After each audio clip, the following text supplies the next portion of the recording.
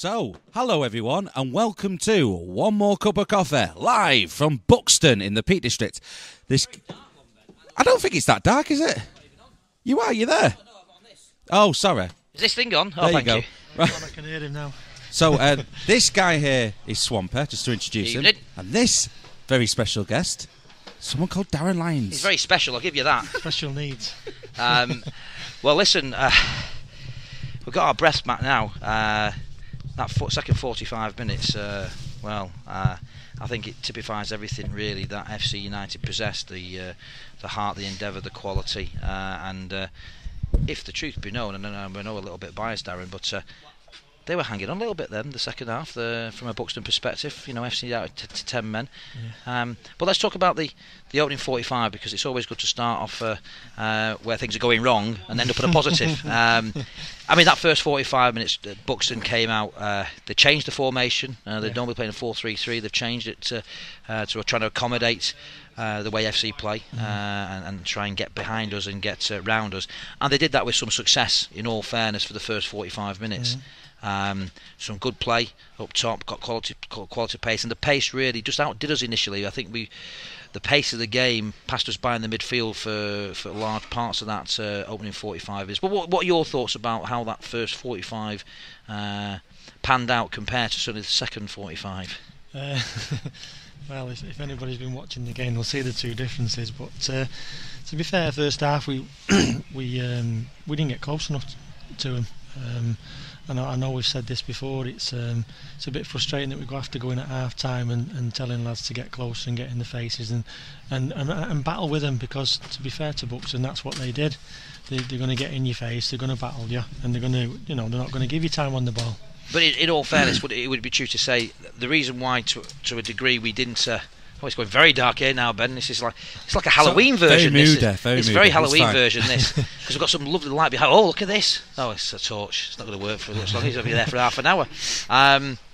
Sometimes the opposition or anyone you play just have a 45 minutes of a bit of quality. And I know you said we never got close enough to them, but the pace that they actually possessed in the opening 45, I think any team would have struggled against them. And the goal came. I mean, it was poor from a defensive perspective. I'm sure you agree, because the play on the right hand side was tremendous. It was a great 1-2 there, and they went down the right hand side.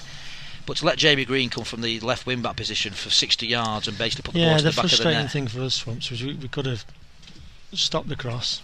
Yeah, we've just been saying, getting a bit closer, stop the cross. It was too easy for him.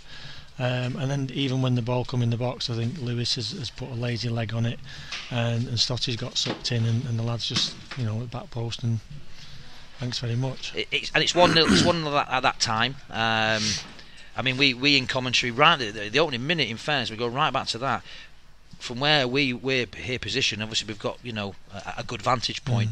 We thought Carnell was perhaps a little bit fortuitous and a little bit lucky to be on the pitch, because it looked, for all intents and purposes, I know he had a slip and he stepped back, but once he stepped back and then the boot went in, I mean, everyone that was commentating here, including High Peak, they were going, that could be a red, and the referee then just give a free kick to FC United and nothing from that. So we rode a little bit there, and that brings me then on to the actual sending off of Matty Wolfenden.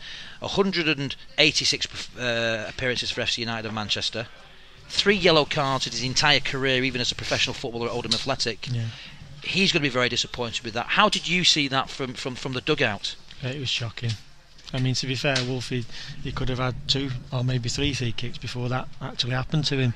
And Matty's honest as the day's long, as we know, and he said, I lost my head a bit, but he didn't, it's not a 2-footed, he's maybe, you see it every week in, week out, like where you get the full-back, trying to put the ball down the line, and the wing, and the centre forward or the wing is trying to stop it. So, and he catches his foot, and it's his follow through and everything, and the lad's gone down and screamed, and like I said, it wasn't 2-footed, it was a 1-footed tackle. We heard from an unreliable source, or just an unreliable. I'll take unreliable. Unreliable source, that the referee sent him off for intent more than the actual challenge. I mean, I don't know how true that actually is. If that's the case, then how come the lad that's run 20 yards and punched Matty in the face has got away with these then?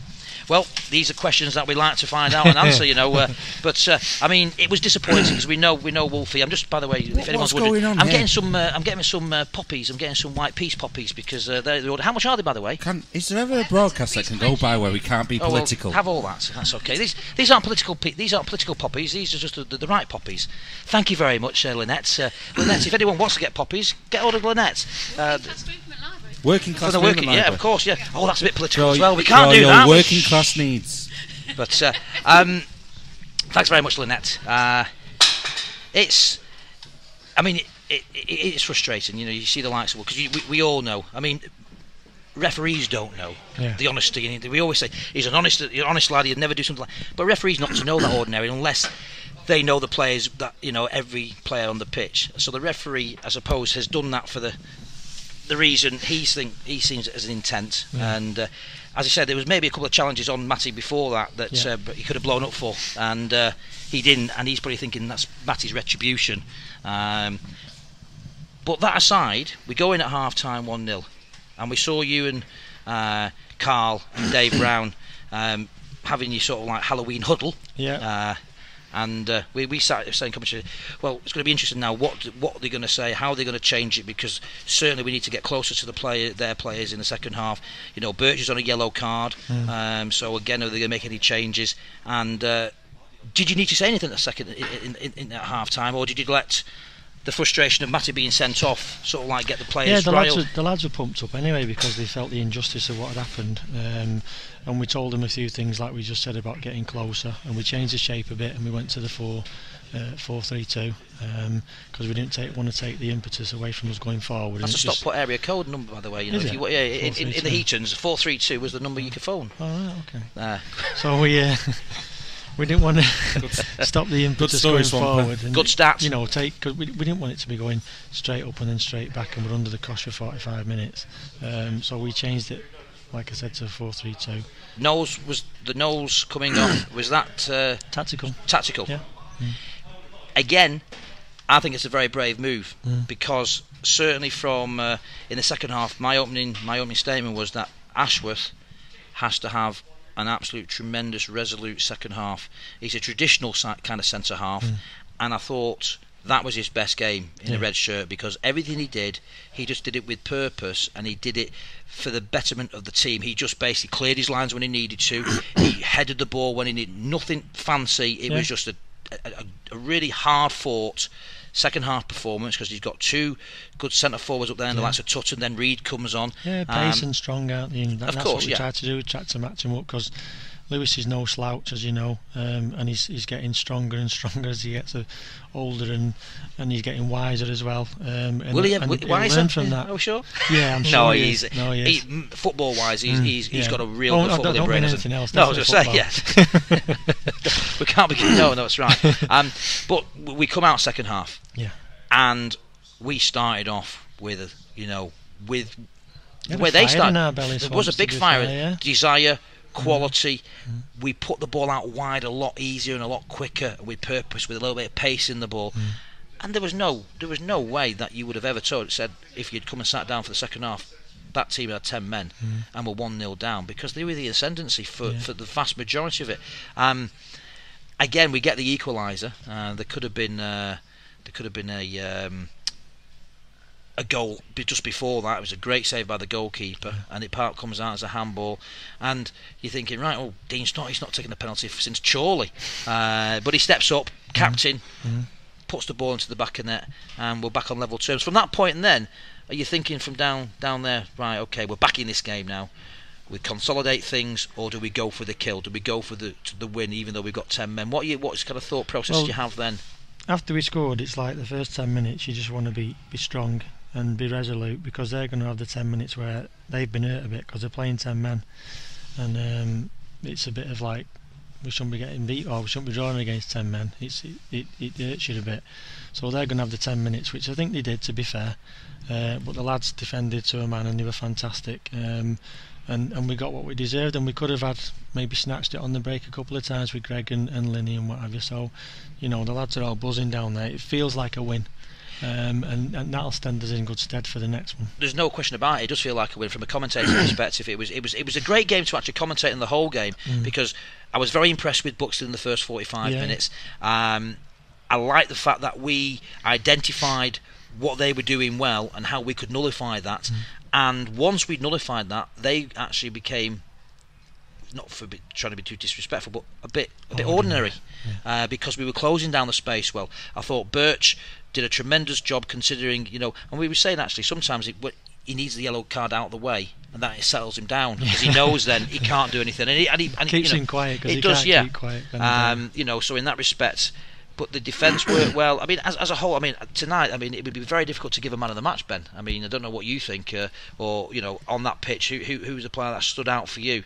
For me, it was Linfield. Yeah. Not Craig. Well, not Craig. Sorry, I apologise. Craig had a good game. No, for me, Ashworth. Just simply because that's a hard thing to do in the second half. You've just lost Knowles. Yeah. You've got a big onus on yourself. You've got Tutton, you've got Reed, you've got King. These are good quality players, and he's just everything he's done well. I have not necessarily been critical of him, but I'm saying he's a traditional centre half where he wants to clear his ball, and sometimes the balls are over the top. But everything he did in this game, he did with purpose. It suited him, and I was really pleased with him. I thought Lewis Lacey again. More into the game, had a very, very good game. You can see the quality of the player. No one really beats him for pace. He's strong. He stands with his shoulder now, and he's learning. Yeah, he's learning. Because he's naive still, so he's learning. The Buxton lot want to go home tonight. Oh right, okay. Well, listen. Yeah, I've got work in the morning. Let's sum it very quick. How good is that light? Oh, it's not very good now, Ben. Tremendous point. Feels like 3. It means we can move on. A big game on Saturday. I know there's a number of injuries there. I know. For me, talking to some of the players that never made it today, they were upset that they weren't playing. But anyway, that's good. Yeah, it is. So again, they'll be chomping at the bit to play on Saturday. Yeah. Ben, we've got Witton Saturday. Yes, we have. It'll be live. It will be live, and we'll be with you, Darren, as always. I went to the dressing room to get him, and he's buzzing in there. It really is. It was a cracking there's a great big bee's nest. Oh, yeah. It's got to be very careful. Buxton would sort that. Yeah, I know. Listen, see you on Saturday, Darren. Cheers, boys. Much appreciate coming along. Thank you. Another cheers, guys. Game and a half from FC United perspective. We're going to say goodbye now. This is one more cup of coffee, stroke cocoa, and whatever it is. Ben, get your head in the way, Swamper. Okay, get my head in the way. So, it's now time to leave Silverlands. Have we already left? Well, yeah. By the time people watch this, have we ever been here? Gone. Now that is a profound question. This has been FC Live, brought to you by ConstructiveCoding.com and the Armchair Armour, and this has been One More Cup of Coffee. Goodbye. Goodbye.